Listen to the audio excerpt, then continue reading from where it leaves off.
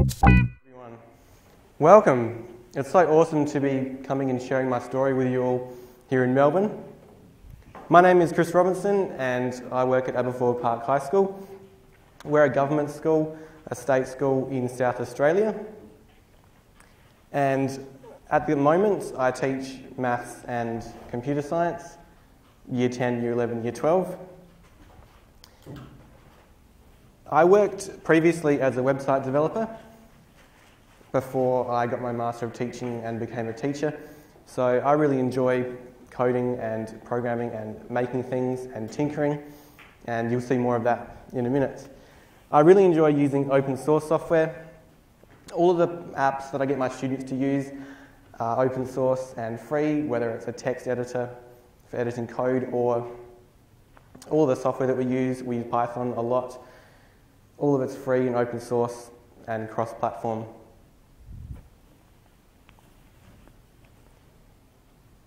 This talk is going to feature a little bit of my story and what my students have done with the amazing Pythonista app.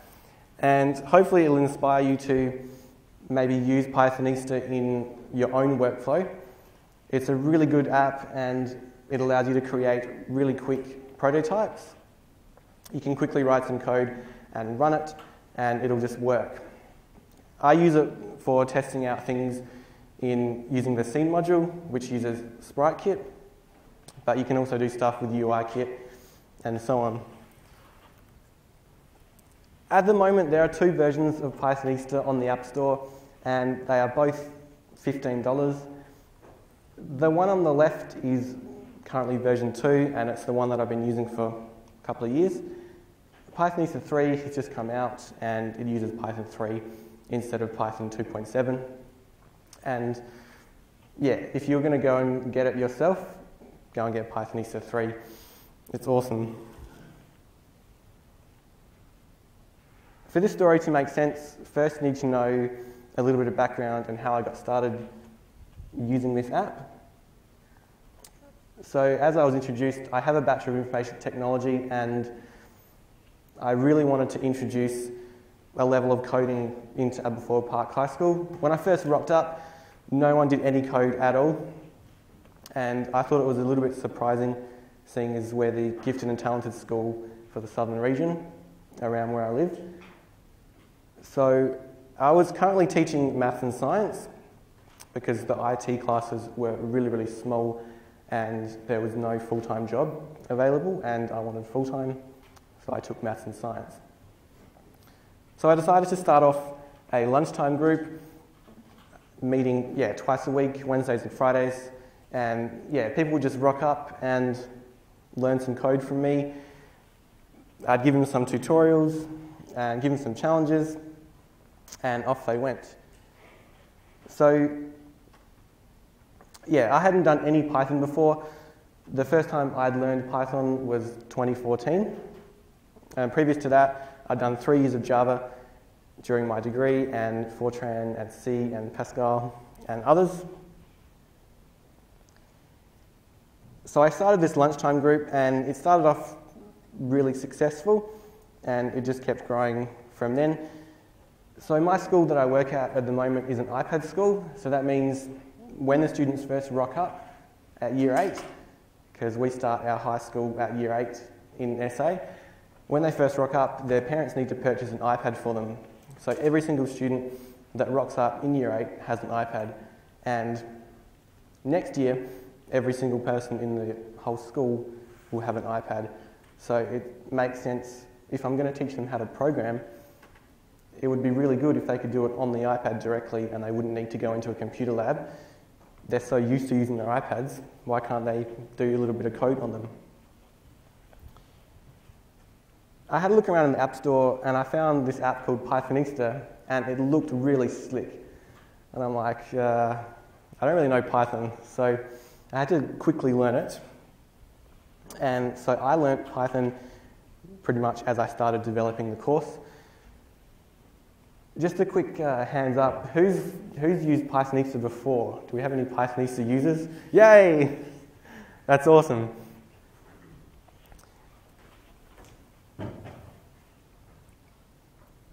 yeah, I wanted them to be able to create their own stuff, so I started the group and I made an iTunes U course. Does everyone here know what an iTunes U course is? That's cool. It's a good way of distributing the content out to them. I'd push out a Wednesday topic and a Friday topic every single week, and then they'd just be able to find it. If they didn't rock up that day, or they had like dance club or breakdance or whatever else they were doing, they would just look at my notes and they would see the challenges and they'd be able to tackle the problems.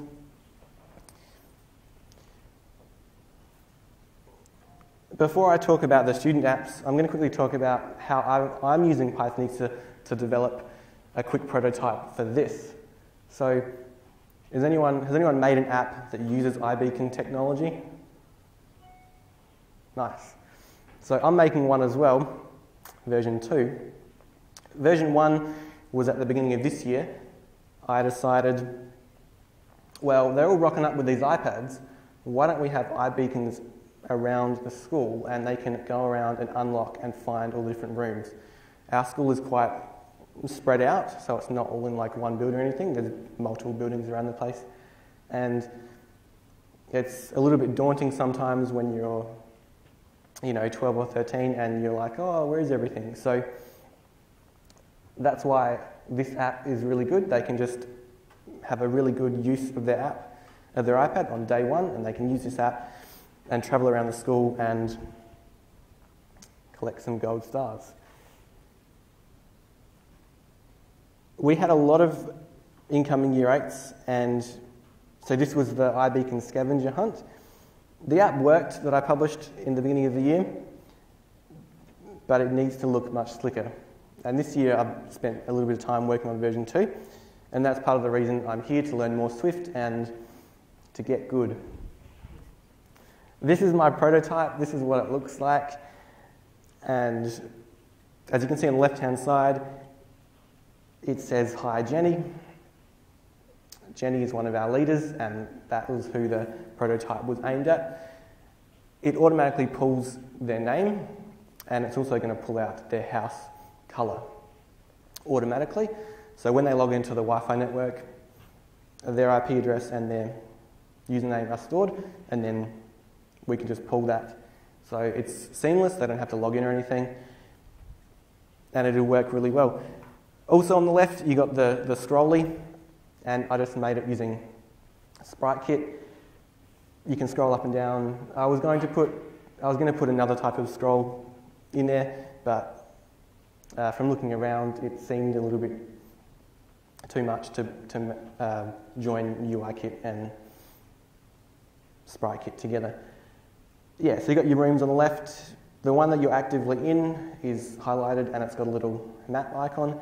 The ones that you've answered the questions to, they come up as the green ticks. And then if you find a hidden location, you get the star, and then the star will animate itself and it will sit down the bottom left where it says bonus locations. And then, yeah, so you can pick up to 5 stars. And I'll probably have around 10 hidden locations around the school as well.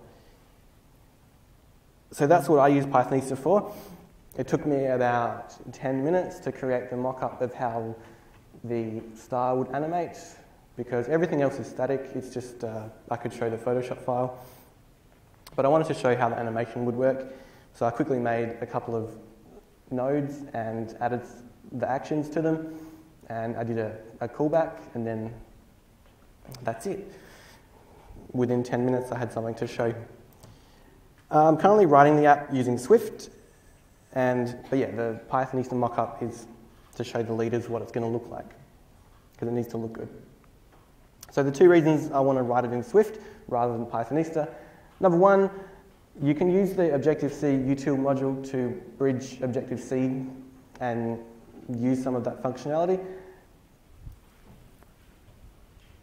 And because I need to use call location, that's what I used last time. And the other reason for me writing it in Swift rather than Python is I want to get good at Swift as well. Just a little bit of exposure and get good at both. Quickly, I'll talk about the built-in modules. And I haven't had to play around with all of them because I teach and I've got a lot of work to do. but I've had a go at the main ones. The UI module is awesome. If you've used UIKit, you would be able to download the Pythonista app and write in a couple lines of code and it would be very familiar to you. Some of my students have had to play around with the UI module before, and they've made little utility apps, little calculators and bits and pieces, and it works really well. The scene module is the one that I spend most of my time on, and the students really like this because this immediately enables them to add their own textures to the nodes, and they can immediately start making it their own. Yeah, so the scene module allows you to create 2D games and some animations, and it uses SpriteKit underneath. At the very beginning, they pretty much just start off doing frame-by-frame style animation. They do all of their animating sort of frame-by-frame in update method, and then as they progress further, they would learn about actions and how to create an action object, the various different ways, and then they would learn how to run the action to the node, and it works really well. You'll see some of the apps really soon, but if you know how to use an SK action and an SK node, that's pretty much what they've done. This is really awesome. I haven't had too much time to play around with this, but it is really good. The Objective-C util module that comes with Pythonista allows you to bridge Objective-C classes, and that means you can do things like scene kit, and you can do some cool 3D stuff, which I'll show you in a minute. These are the other modules that you can use, just some of them that I picked out. The sound module, they really enjoy just playing sounds. It's super easy. It's got a whole bunch of built-ins, or they can use their own files. But Pythonista comes with a whole bunch of built-in assets, images, sounds, and all sorts of things. One of my students has used Beautiful Soup, and he's done some HTML stuff. One of my students had a little bottle, and even though it's not a Pythonista thing, they've just included it. The QR code generator is really cool because it just does it purely in Python. It doesn't need to go out to the web and fetch anything. And the speech module is something I usually show them towards the end of the lesson because they like to use the speech module, as you can imagine. I usually show that to them at the end. This news clip aired in November, and yeah, you probably wouldn't have seen it unless you watch ABC3. It's primarily aimed at children and young people. At the time this aired, there were only 2 apps on the store. There was Boxscape and Third Law, and so this little clip sort of gives you an overview of what they've made. Now to school in Adelaide, where kids aren't just playing video games, they're designing them. As part of a coding class, they've learned to make gaming apps, and some have made it to the App Store. Here's Emma. For some of us, it's a bit of fun, or a way to pass the time. But for these kids, gaming apps are serious business. They've spent months coding their own video games, and some of them have even been listed on the App Store. You play as a little cubey block dude with eyes, and you go around the screen and have fun. Jasper's app is called Boxscape, while Brandon's game is called Third Law. You play as a circle where you shoot bullets, but when you shoot a bullet in one direction, you travel in the opposite direction. So you have to maintain your momentum and where you're shooting in order to win. They've learned how to do all this as part of a coding class at their school. We use a program called Pythonista, which lets us program in the Python programming language. Depending on how big your program is, you can write something in a minute and have it, really useful, or you can spend, the app I got on the App Store, for example, took me maybe a month and a half to create. It's something many experts have been trying to encourage more kids to get into. They say coding will be part of heaps of jobs in the future, and these guys say it can also be a lot of fun. I think it's interesting to know like how games work and how to create some like own. I really enjoy programming and coming up with creative solutions to different problems. They say it proves that playing games during class might not be such a bad thing after all. There you go. So my belief is it's useful for these students to know the basics of how this stuff works and how to break down the problems and solve them bit by bit. And not necessarily that all of my students will become app developers, although this has certainly got them keen. So at the moment we have 5 apps that are published by students. So Aberfoyle Park High School has an app developer account, and I'm the one that's doing all of the publishing of the apps. And according to Apple Education Australia, we're the first school in the whole of Australia to be publishing apps as a school, and that's really awesome. Some of these students are going to develop their second, some of them are working on their third. It's really good. So I'll quickly go through the 5 apps. Feel free to go and download them and get them some hits. The first one is Boxscape, and Jasper made Boxscape. He was one of my Year 8 students last year, so this year he's a Year 9. Every single thing about this is using the primitive drawing methods, so create, rectangle. He hasn't used any nodes or any actions in this at all. Everything's just calculated off of an X and a Y point. And it's a really good game. You can unlock the costumes. I even got a say into some of it. So the bottom left character is actually my dog Turbo, and the bottom one next to my dog is actually me, because I wear my classic black and blue and green shirt, just not today. I'm wearing my super fancy one today. In the top row, you've got my girlfriend wearing the red shirt, because he needed to come up with some characters, and he drew them all himself. He just did them on the bus or whatever. I thought it was pretty cool. So go and check it out. The second one is called Third Law, and it's rated 5 stars. It's really awesome. He had to go to his physics teacher and ask for some equations to put into it, because it's got its own physics engine inside. This one's a little bit more complex in the way it's coded.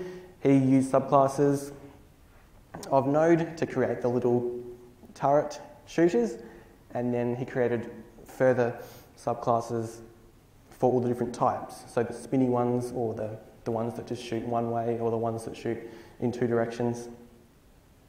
So that one's definitely worth checking out. This was from one of my Year 10 Ignite students, 3rd year Ignite students. This one was very similar in you have to move up and down the screen and dodge the squares that come at you. This one was made by one of my students in IT in Year 10.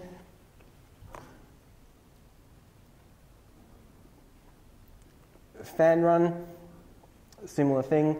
So Fan Run and Square Blockade, they were created by people that didn't necessarily rock up at the lunch times, but they were in my class, and they managed to ask me questions and email contact to get help, and they sort of helped each other as well. Fan Run, you just run away and you have to just jump over the empty spots, and you have to stay on the land, otherwise the fan will come and get you.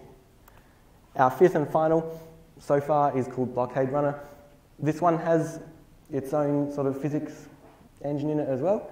You move left and right and up and down, and you just have to dodge the bullets coming at you.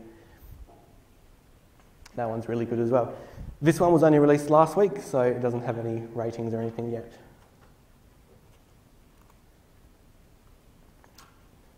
So now I want to show you some of the sort of advanced things you can do with it. This is from Brandon, and we're going to start off with a gravity simulation. So you can see how much code there is there. There's not a real lot, but he actually got this working, and it does quite a lot for such a small amount of code. So this is a gravity simulator. The longer it runs, it'll just spin around and around. That's pretty cool. The good thing about using Python is it's interpreted, so he can just quickly go and make a change. He's just changing the speed to speed it up a little bit, and then he can run it again. This one was pretty cool. So you can make up things really, really quickly. Obviously, Brandon's built up a bit of skill to be able to do that. But yeah, if you want to quickly prototype something, yeah, just do it. Get it. It's well worth the $15. This was from Jasper, who's currently in Year 9. He's just learnt about coordinate geometry and how to calculate slope and gradient. So he's made this raindrop catcher thing, which is pretty cool.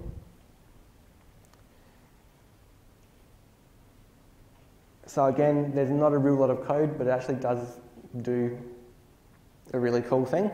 So he's basically drawing a line with his finger, and then it's catching the drops. Some of the drops are going straight through, and that's because he's using a double equals rather than any other sort of comparison. And he's aware of that problem, and he's currently fixing it. I just really like how he learned this in math class last Friday, and he's already doing it in the app. It's awesome. This is a little bit of how fan run works. So this app is the one where you just have to jump. You just keep tapping the screen to jump, and yeah, you have to avoid the fan.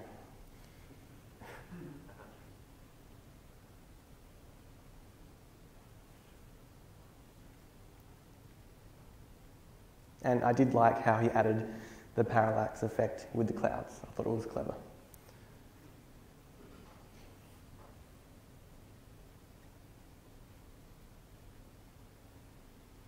So this game has only been released for about a month.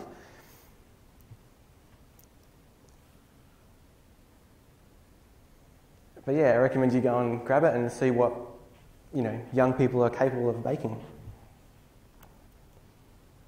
This is square blockade, a bit of the code for that. Some of this code he could further condense or refine, condense and refine. But at the time, this was what he made, and it worked. More recently, I've been helping him put more things inside of loops and making the code a little more efficient. This one has a complete menu as well as a leaderboard for the high scores. This one's also on the App Store, so go and grab it.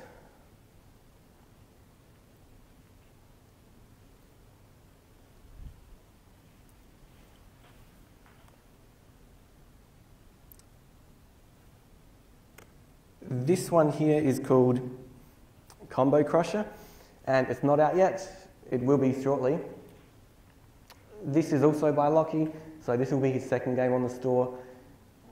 Basically, you have to swipe and get the same colour. The colour that you are aiming for is up in the top right, and currently it's purple.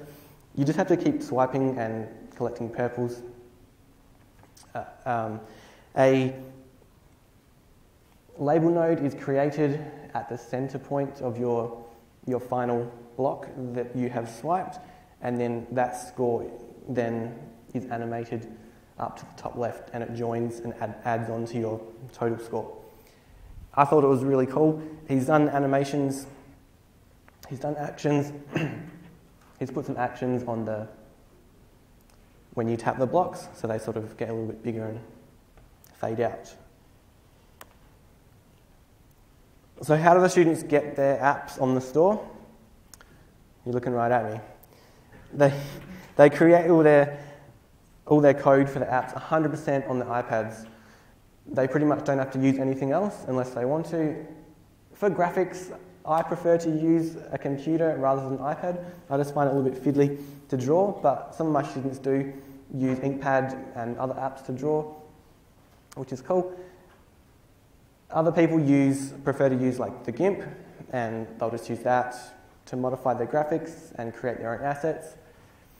Everything that they use is created themselves, so I make sure they're not breaking copyright or anything. This is the Xcode template that the creator of Pythonista has released. It took me a little while to figure out all the different settings, but I got there in the end. This document really explains all the steps for packaging it up ready. Basically, any images that they use, they send to me. All of their code, they send to me as well, and I drag it into the script folder, add the icons, and if you publish an app, then yeah, it's the same thing. And then we wait. The main thing that the students learn is obviously problem solving, and lots of it. They learn lots of coordinate geometry and how to figure stuff out, how to put different things at different positions on the screen. They all learn how to create and use objects. They all learn how to subclass, and they all learn how to code asynchronously and use callback methods because you need to. They learn a lot about event handling. So from the get-go, I get them to put some code in touch began, touch moved, and touch ended, and they're able to respond to touch events. Sometimes they need to do things in more of a frame-by-frame sort of way, so they use the dictionary, and they use the touch dictionary and look up the different touches and loop through them, and they can see up to 11 touches. The first thing I probably show them is the control flow. We do a lot of text-based stuff, a lot of little activities that I get online or I make them up myself. And they do these text-based things to really get the basics. And then I teach them how to read the documentation, make sure they understand what the square brackets mean in the documentation, make sure they understand that if they don't know something, Stack Overflow, or me, and make sure they can actually understand the documentation that they're reading. It's pretty simple. And they do some frame-by-frame stuff in the update method, usually moving something 5 points up the screen or down the screen. Other than that, I get them to do some stuff with lists and dictionaries straight away.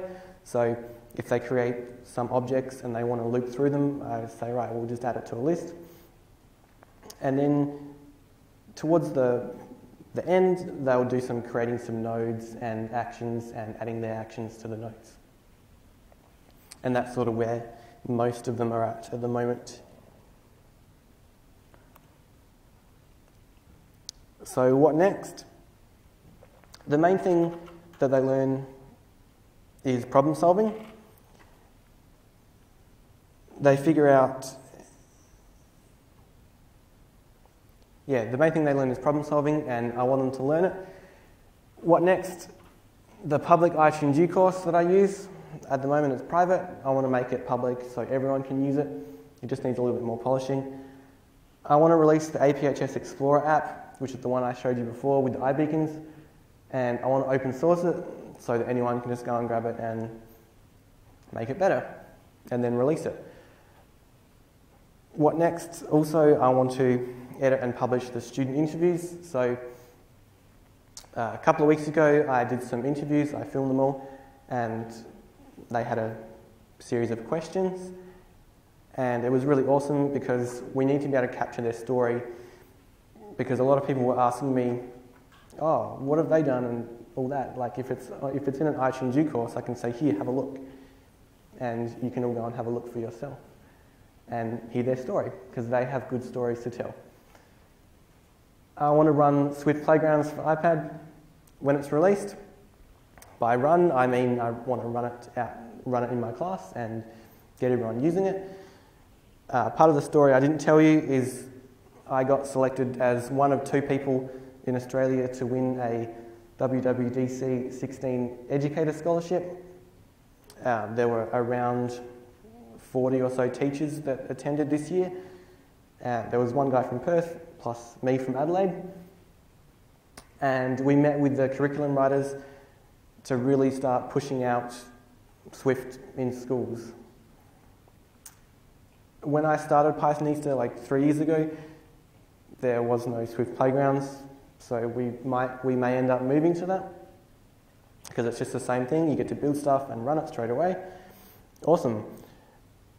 And the other thing I want to do is I want to run some Swift playgrounds training for teachers at my school, and I'm running one in term 4.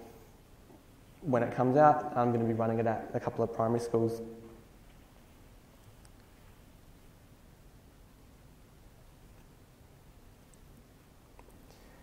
I'll just go back a little bit to this.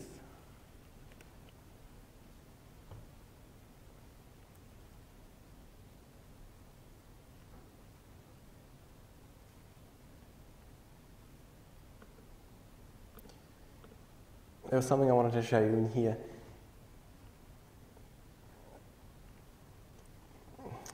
Here it is. This is probably the first, this is what started Third Law. So as you can see, he's put his own physics engine in. I do know there is a way to do it, but the scene module that's been written for Pythonista doesn't include any of the physics adding stuff, so he's had to put it in himself. This game I thought was pretty cool.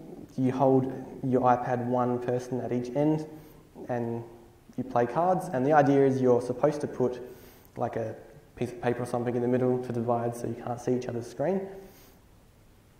And I thought it was cool how this was his first sort of go at actions and nodes and adding the actions to the nodes. I thought it was pretty clever.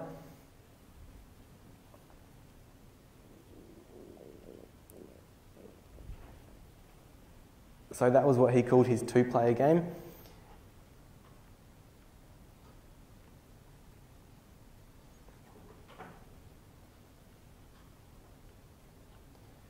Yeah, thank you to Vicky. I'm not actually doing the demo live, so it's working. Good tip.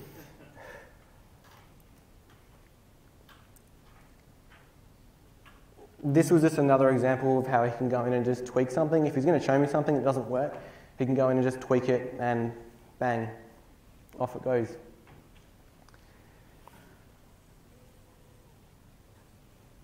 You can see how easy it is to create a node. It's just capital N for node, and then you create it, and then you add it to you do add child, and you add it to your screen. This was his gravity simulator again. It worked pretty well. There's not a real lot of code in there, but he did actually get really good at using multi-dimensional arrays. And I'm not sure what I've heard that you don't really learn about multi-dimensional arrays until university level, and I think it's pretty cool that he's using them to create all sorts of things.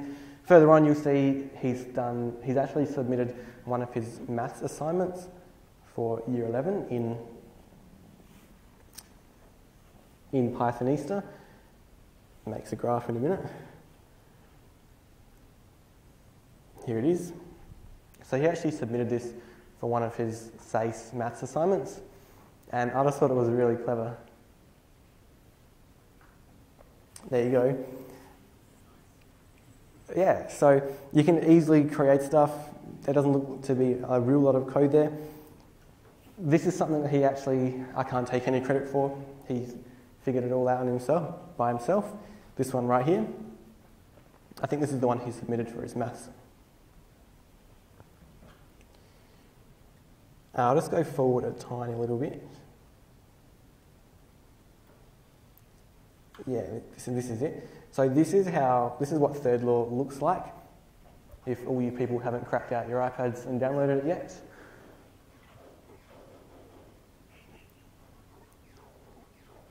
So as Brandon explained in the other video, you shoot bullets and you travel in the opposite direction. It was going to be called Zero Gravity or Zero G, but Third Law is just an awesome name. All of the levels are represented using 2D arrays or 2D lists, and he's using different symbols to represent the different shooters. So he's using like hashes for the walls, I think, and he's using dollar signs and other symbols to represent where on the screen the shooters are. So that enabled him to pretty quickly make his 100 levels. And he's just importing that as a separate module with all of his two-dimensional arrays. I thought it was a pretty clever way to store the levels as well.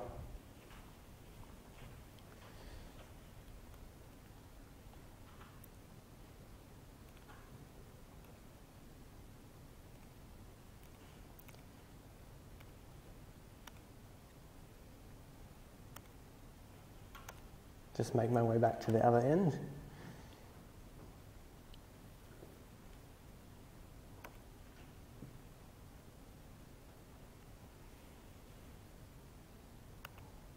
I seem to have lost it. Thank you. There it is. Yeah, thank you for listening to my story.